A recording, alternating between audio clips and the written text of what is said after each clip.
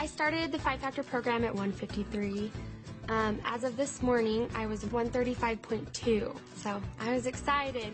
I started out at a size 12, and I am down to a 6 and still dropping sizes. So even the 6, some 6s are a little bit loose. I have a lot of people, coworkers and friends that keep saying, when you're done with this diet, what happens then? Are you going to gain all the weight back, or what happens? And my response to them is that you're not done. This isn't a diet, and that's why I did it to begin with. It's an attitude change. It's a lifestyle change. And once you're in it and it's a habit, it's easy to maintain. There's so much food on this diet. I mean, there's so much food.